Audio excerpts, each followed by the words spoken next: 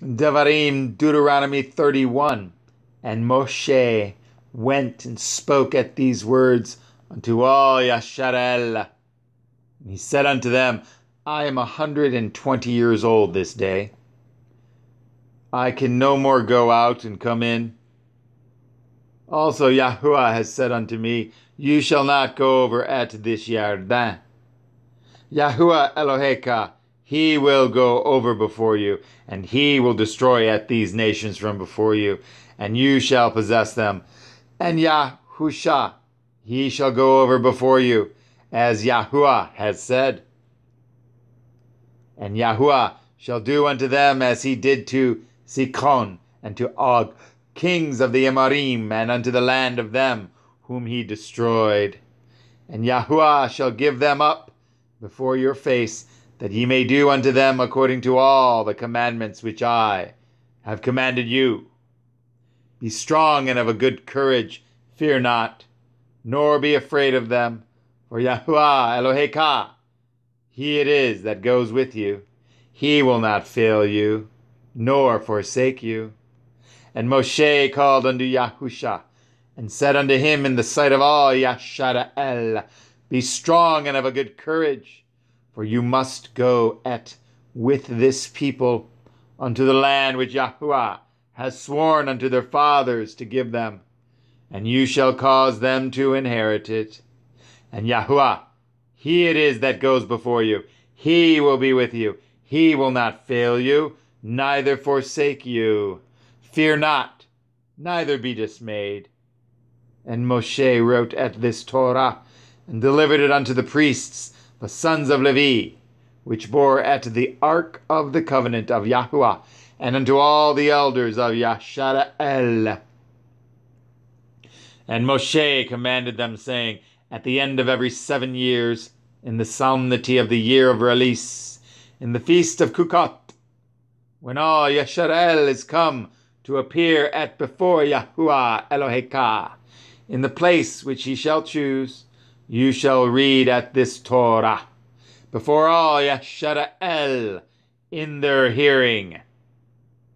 Gather at the people together, men and women and children, and your stranger that is within your gates, that they may hear, and that they may learn, and fear at Yahuwah Elohechem, and guard to do all the words of this Torah, and that their children, which have not known anything, may hear and learn to fear at Yahuwah Elohechem, as long as ye live in the land whither ye go over at the Yarden to possess it.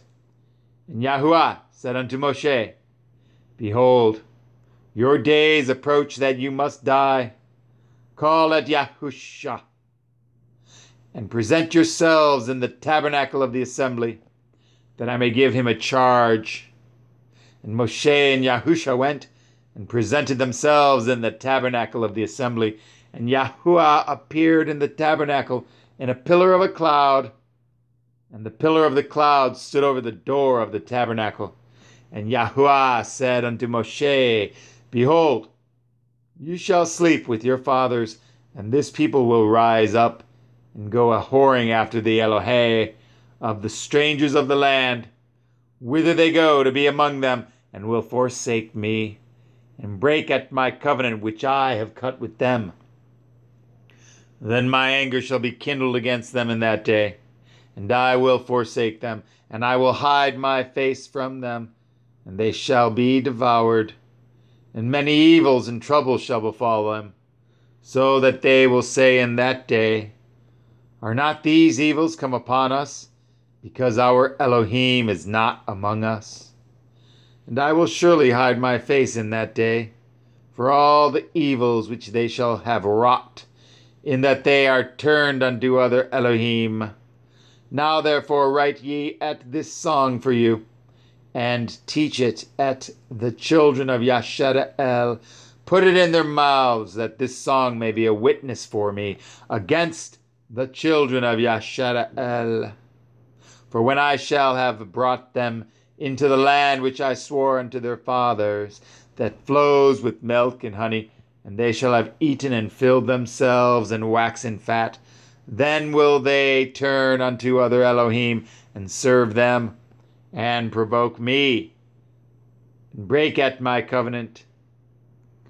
And it shall come to pass, when many evils and troubles are befallen them, that this song shall testify against them as a witness, for it shall not be forgotten out of the mouths of their seed. For I know at their imagination which they go about, even now, before I have brought them into the land which I swore. Moshe therefore wrote at this song the same day, and taught it at the children of Yashara'el. And he gave at Yahusha, the son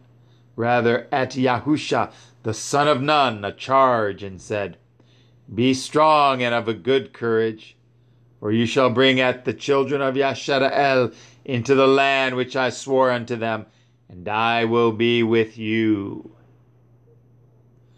And it came to pass, when Moshe had made an end of writing at the words of this Torah in a sefer, until they were finished, that Moshe commanded at the Leviim which bore the ark of the covenant of Yahuwah, saying, Take at this sefer of the Torah, and put it in the side of the ark of the covenant of Yahuwah Elohechem, that it may be there for a witness against you.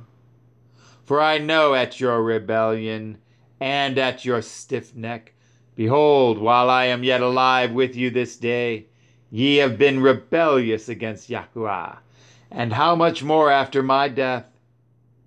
Gather unto me at all the elders of your tribes, and your officers, that I may speak these words in their ears, and call at the heavens and at the earth to record against them.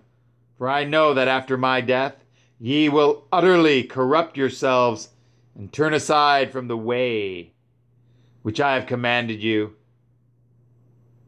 And evil will befall you in the latter days, because you will do evil in the sight of Yahuwah, to provoke him to anger through the work of your hands.